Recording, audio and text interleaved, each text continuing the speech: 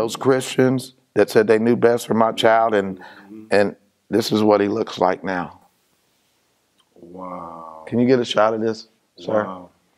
Yeah. Wow. Yeah. Do my children look like that, Brother Mike? You know my children. And he came to live with us for 6 months. And he said, had you raised me, my life would not be like this. And he kind of understands, but he's hurt. And if you look here, look at what that says. Look what photo that is. Yeah. Thanks, Christians. Y'all knew they were, you know. But yet, my children are in the faith, doing well. You know, they deal with the same issues as other children, but not always. I'm not going to say the same issues because I'm able to guide them in such a way that there's a lot that they don't deal with. You've seen that. I know, you know, just personally, I'm going through the same thing, and you know, those are concerns that I have, and you know, so I can relate to your situation. Just seeing that, it's like, wow. I pray against it, but it is a father is very important to have. So you know, it's the will of the Father that we all might be delivered from this present evil world. Yes, sir. And I will add this, that, you know, along with raising my family, we were raised, you know, we got by. Now, my children never went without anything. They didn't know we was poor, and people in the neighborhood swore down we wasn't poor. But that child was raised in an affluent neighborhood, and he was kept captive and can't deal with the real world because he was just captive and controlled by his mama and don't know how to be a man.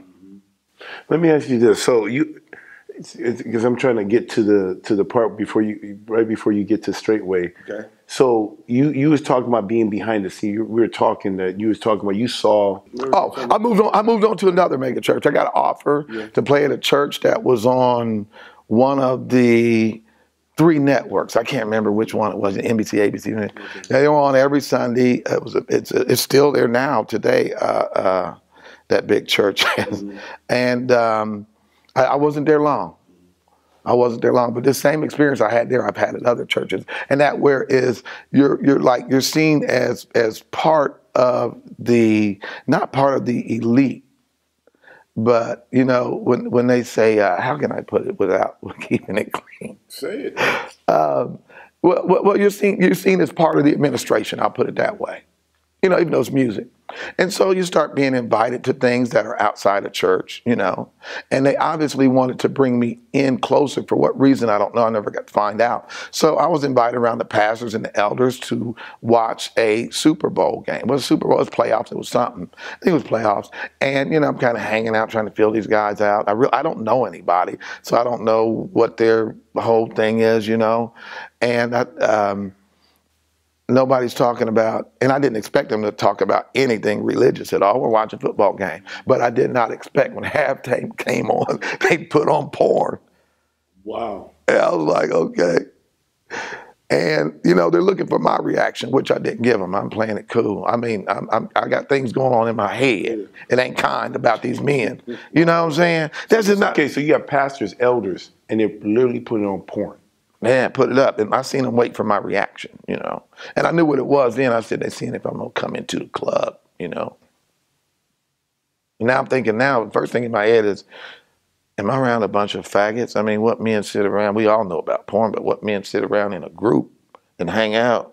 We from the church, we was watching the game, which I never was watching the game because I'm watching them, you know, kind of what the hell's going on. And then the porn thing. And then I get introduced to, you know, even at church functions, not on Sunday, but even at church functions, you know, hey, you in the club now, not unspoken club. You know, you can drink, whether beer, alcohol, whatever, just put it in a coffee mug with a lid. You know, so I'm like, man, these people walk around here juiced up. That's something else. That explains a lot. Wow. So let me ask you this. So you're going through all these different church experiences. You seem to be behind the scenes because of your gift in playing instruments and music. How did you discover Straightway? How did you discover Straightway? And what was your initial thought about Straightway when you first ran into it? My initial thought. I was seeking the truth. I started studying with the Seventh-day Adventists. There was a guy named Mel Stewart, bass player. He's played with a lot of people, Shaka Khan, all kind of people. I always knew him, but I never played with him. He's at least 10, 15 years older than me. And it was on my heart. And the way it happened, my wife is a witness for her own sake, because she would have never believed me. I told her for a year, this guy won't go away. He's always on my mind. He's always on my heart. I got to find this guy. And it was an adventure, which is another story. I found him. And I come to him after playing at church. I went and I'm still dressed in my suit, and I go by his house. I finally find out where he lives, and he's out front on the first day doing yard work, he and his wife. And I said, man, I explained it to him. You've been on my heart, blah, blah, blah. And he looks at his wife, and they smile. We know why you're here. And they sit me down and tell me about the Sabbath. And they're Seventh-day Adventists. So I studied with them for 2 years. And then just like Christianity, I started asking questions. I'm like, wait a minute, hold on, man. You know, Ellen G. White, you know, she ruling over her husband and all this hypocrisy, and y'all the people of the book, except when you want to twist a little here and a little there, you know. I said, well, you know, started asking questions, they got offended. I never became a Seventh-day Adventist. I just studied with them. They became offended. And there was a book that we were looking at. I can't remember who the author was. Come Out of Her, My People. I'm opening the mail. I'm at home. I'm opening the mail on the first day, sitting in my office. And I'm standing up. I remember just like it was yesterday. And I typed in, Come Out of Her, My People. Because the book never did grab me, but I figured I'm going to go back and look at that. And what popped up, the only, several subjects popped up. The only thing that popped up with a YouTube was Pastor Dowell. And I clicked on it, and I'm opening the mail, and he started letting loose on them. If they keep Sunday, it is an automatic sign. And I listened, and I went on to listen, and I listened all that day and the next day and the rest of the week. And then into the second week, my wife, who always handles the administrative part of the company, the billing, the banking, you know, I write out the budget, what everything goes and what it does, and she executes that. And she took care of the bills at home as I had directed her to do this. And all of a sudden in my mail slot starts showing up the bills. She never puts them in there because I should be working and bringing in funds. And and then on the third week, I believe it was third week or second week, she started watching the videos with me. And we're just like, so I told her, honey, you know how many times I've been played? You know, you've been played. She was not really brought up in church, but she's seen the hypocrisy, right? So I said, I didn't tell her this. I said, I'm going to handle this. So I sent Brother Dowell an offering. I sent Pastor Dowell. I sent him an offering because I needed help. I needed help to quit smoking, because if I couldn't quit smoking cigarettes, eventually I was going to die of smoking. Pastor Dowell asked for money? No, he never asked for money. He's never even passed. They only pass the plate. They never pass the plate. He never has passed the plate. You know, but no. I want to test him because the word says, at the time, I was not being disrespectful to him, but the word says, try the spirit to see if it's of Yah. Now, I might have used it in the wrong context, but my intentions were good. I'm going to try this spirit. And I sent him an offering, and I told him my condition and what I needed help with. And so I'm driving along, maybe a week later, week and a half later, and I realized I've been smoking 37 years. Now, I quit hard drugs like that, you know.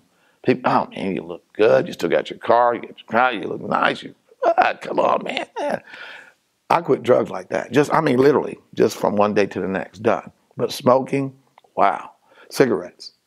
And sent the offering. A week or two later, I'm driving the truck, semi-truck, 18-wheeler. That's the business that we have. And I realized I haven't smoked in a couple days. It just hit me like a bam. I reach, my cigarettes are there, my lighter's there, and tears just overwhelmed me. I found him. This is true. This man is true. The words were true. Everything was lining up in the book. And not only lining up, I'm learning as they lining up. I'm not checking him like I know the word. I know a bunch of cliches that Christians use that ain't even in the Bible. You know, them Christian preachers will stand there and tell you, have a Mary and this and that, and dearly beloved, we are gathered here today, and ain't none of that. So I'm listening to this pastor, I'm learning, and I'm learning truths. And to have that done, I have seen people, brother, as a child, as a young man, I remember all the way up to being grown, playing in them mega churches, I seen people come down to altar call, wanting healing in Christianity, sincerely wanting to be healed. I remember one woman in particular, Barbara Johnson. She, excuse me, she, if there's a such thing as the model Christian, it's her. And she started walking funny. She said she had cerebral palsy. Then as time went on, she had a cane. And she keep coming down to this altar call. And then next thing I know, she got a walker. And then she in a wheelchair. And then she died. And she ain't never had to die. They could have told her, we can't heal you. This is all just, you know, she, and so many people that I know, they ain't here right now because, and it's like all of them were genuine. They just never got the truth. But she stands out because I knew her as a child. I knew her through all the mega churches. And she is a beautiful woman, man, just in her heart and her spirit. And to see her diminish like that, it's sad, man. The sick and shut-in list. That's it. We don't have one of those here. We don't have a sick and shut-in list. We got elders. If it be any sick among you, call upon the elders. And they hit me like a ton of bricks, man. I mean, you know, I remember where I was. Exactly where I was on the highway. I pulled over, man, and I was just like a little baby, just thankful and pissed off at the same time, but more thankful. And then, you know, eventually the anger, the frustration, you know, moved on from that and made myself known to the ministry. And, you know, the Spirit compelled me, he don't ask for no money, compelled me to, I added up how much money that I smoked in 1 year, and I sent that. Now, wait a minute. Remember, I've been off work watching videos, and my wife is screaming, we ain't got no money. I said, write a check and send it. You got the address? Yeah, just, okay. And been blessed ever since. And I always try to encourage brothers, take it off the top. Take that 10% off the top. So let me ask you, so you've seen so much hypocrisy from the, I mean, as little as 9 years old, you was able to see the hypocrisy behind the scenes and everything I hear. How long have you been a part of Straightway? Since 2013. So 5 years. Yes, sir. So you've come down. When you first came to Straightway, now from watching on YouTube, when did you come here, and what was that like? We came here at Passover 2013. Fought all the way here. When I say fought the devil. You and your wife. Yeah, we're battling, spiritually battling, because those spirits were never real until I came this way. They were real, but they were never real until I came this way. And when we got here, it was at the end of the feast, and everybody was going home. We came, my vehicle broke down, and I was here for 3 weeks, and people fed me and took care of me for 3 weeks. I went ahead and visited for a week. We ordered parts. The parts came in, wrong parts. It's that. Teacher Shane came home every day for 1 week after working. He wouldn't eat. He would come home. Just as soon as he got on the land, he'd go immediately to the shop and work on my vehicle until it just got, you know, brother, go to bed. You know, you got to get up and cut my and go work. He did that for a week. Wow. Yeah. Wow. Yeah. These people. So that was your first time. That's what you experienced. That type of. They didn't know me. 3 weeks. They fed me, and I think only 2 of my children. The other 2 were grown. Wow. Yeah.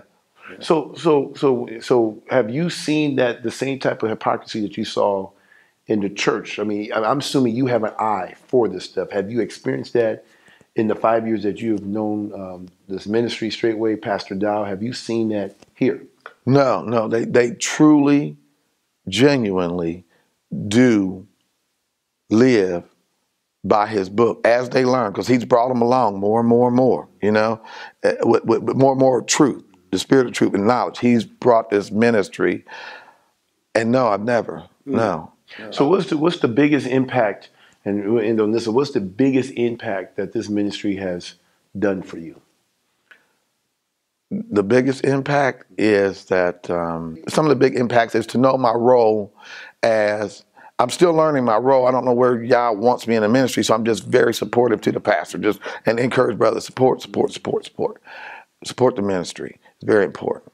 I know my role as a husband. I know my role as a dad, as a father.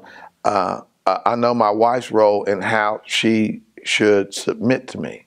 I know how to honor my wife.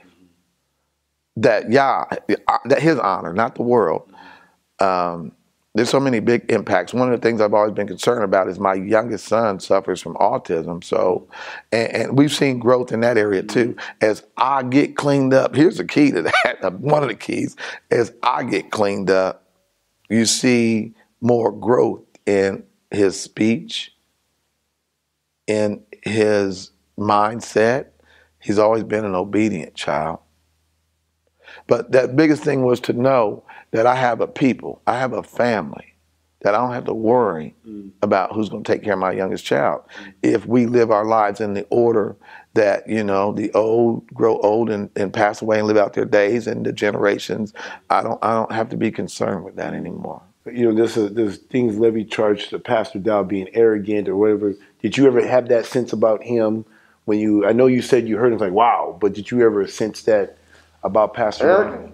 No, not at all. Even before I think his confidence is mistaken for arrogance, but he's got to be bold. If he was some soft-spoken preacher, I wouldn't even take him that serious. I mean, I couldn't, but he is bold for it. He is standing strong and true for the Most High, and he won't be moved. He won't be moved. He's never changed.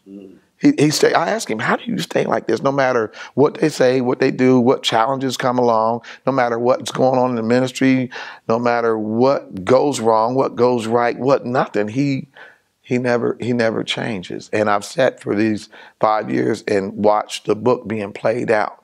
When the word says that such will be added as needed. You came along. I used to be frustrated with Pastor Dowell on a couple issues, but it was me. And I mentioned one of them is, you know, why you had to be so honest? You sit here, you won't, you know, I understand the 503c thing, and I understand why, and I get it, and I really honor you for that. But can't we tell a lie and you quit paying all these damn taxes for these people? Why you write this check honest and pay these people all? And he couldn't stand, he didn't like it.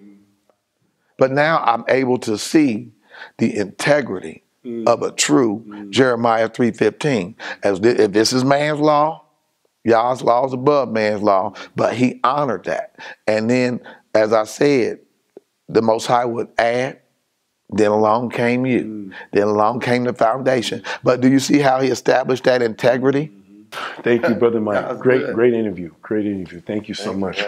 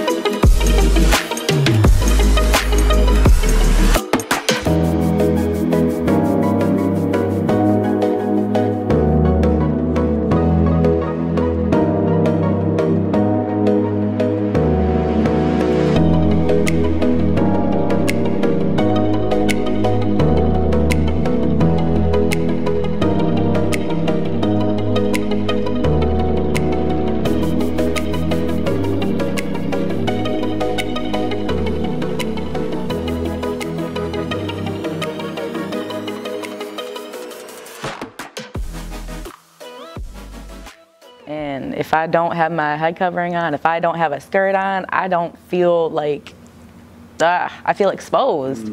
I feel like I'm not doing something right. So I have it on all the time, wearing a skirt all the time, even to bed. And